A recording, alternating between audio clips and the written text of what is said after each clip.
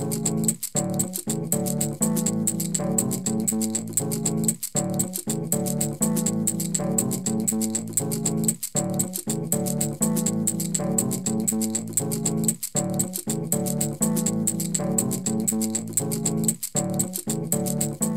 to the NKU Sports Show. I'm Brady Labor.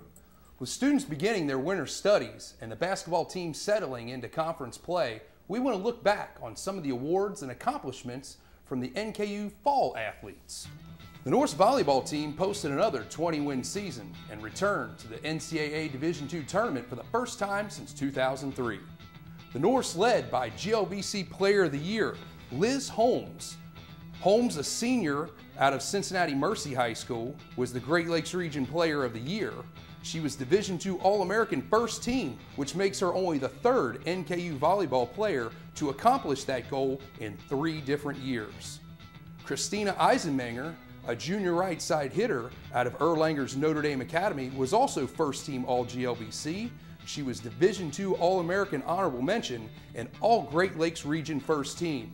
Old school NKU fans can remember her father, Jay Eisenmenger, as one of the NKU men basketball players. Natalie Forbes, a junior setter out of Fort Thomas Highlands High School, was an All-GLVC second team selection.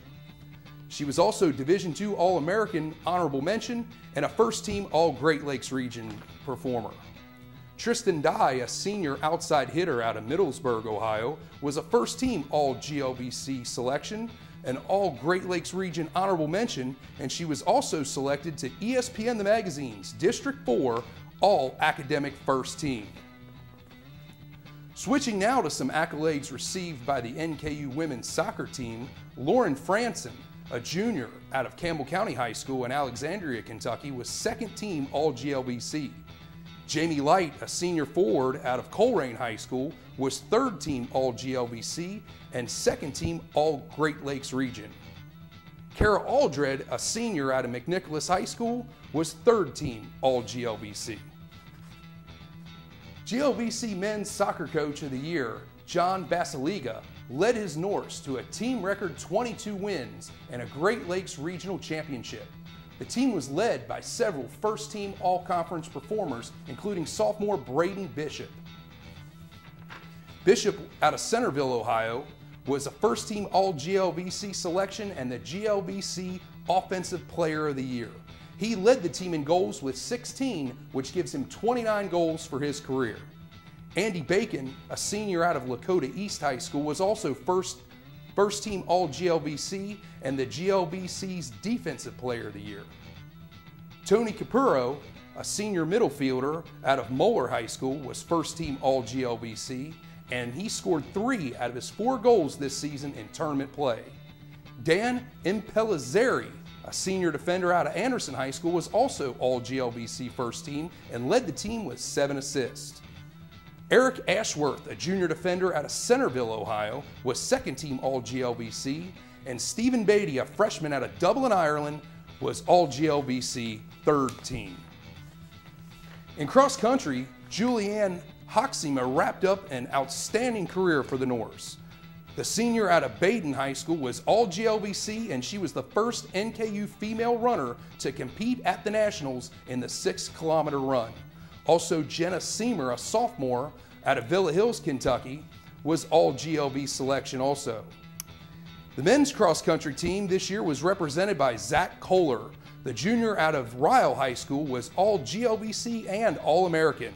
Kohler became the first NKU cross-country runner to earn All-America honors since 1979 by leading the Norse to a 16th place finish at the national finals in Joplin, Missouri. Despite very competitive and winning seasons from all of NKU's fall sports teams, only one, the men's soccer team, came away with a GLVC League Championship.